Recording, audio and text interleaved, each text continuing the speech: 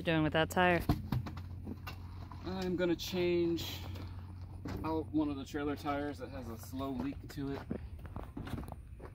It was at 50 pounds of pressure the other day. Now it's at 35. Where is it supposed to be? It's supposed to be about 70. That's not gonna work. No. I like 70. The max pressure rating on there is 80 psi, but 70, everything, all 8 tires are at 70, 72-ish. That's where I like to keep them. All right, well, let's get this tire changed out. This back one here is the one that's... We are actually pulled over at a military campground. So, see, this is at 30. it's pretty safe space to stop. 34. Okay. Oh, there it is. Slow. Got it. It's this one.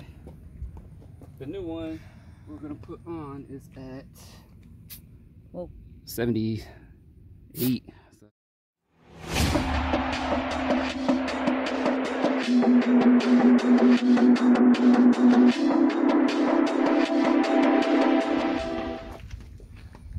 So we've got our 6-ton hydraulic, what's this thing called? A bottle jack.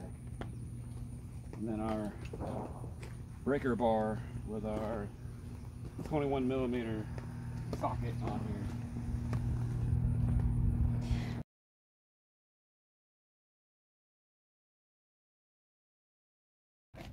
Get a better angle this way. Okay. So I'm going under. Oh, sure. I'll just come over here and videographer from the other angle. Alright, so we want to put it as centered as possible on the axle of the tire that we're changing out. And so you twist this part of it to get as close as you can in the center. That way you can pump it up. So just take a little pressure off, and then you loosen the nuts first. All right, I'm too immature. I'm gonna end this video.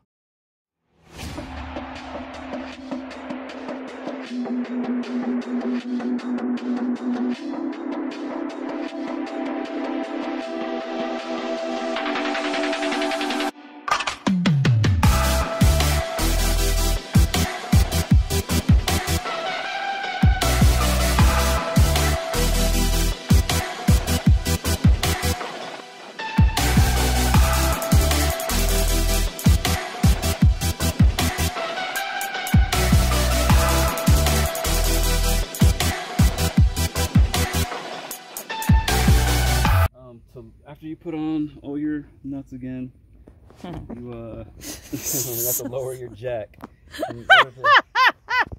I'm sorry. I'm so sorry. So on the other side of your lever here, there's a smaller oval shape which will line up to the bottom of the bottle jack, which releases your hydraulic pressure. So just turn it. Oh shit! I was literally right under here. Are you okay? Yeah, I'm okay. That freaked me out. I came to get a better angle, and you dropped the fucking trailer on my head. You're lucky I got a high bun.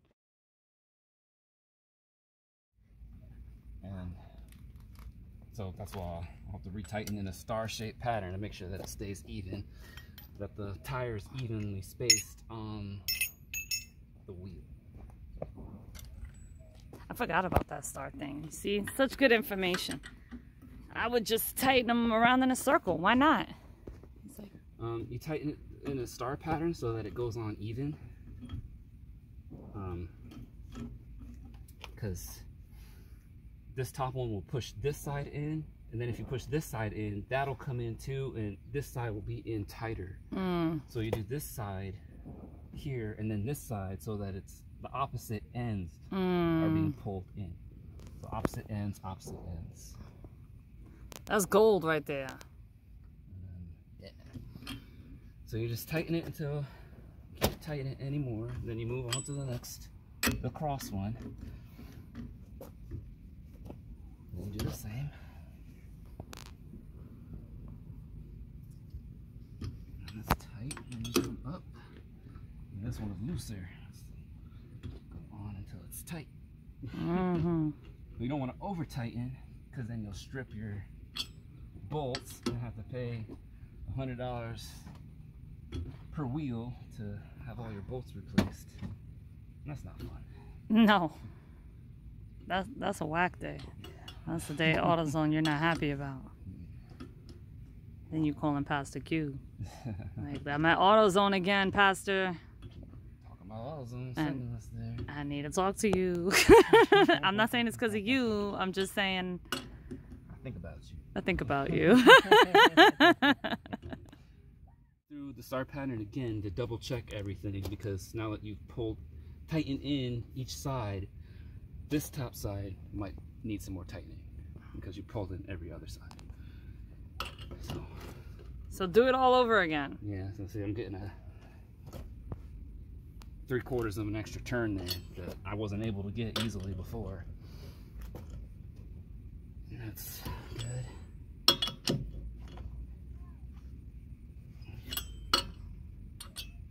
This one.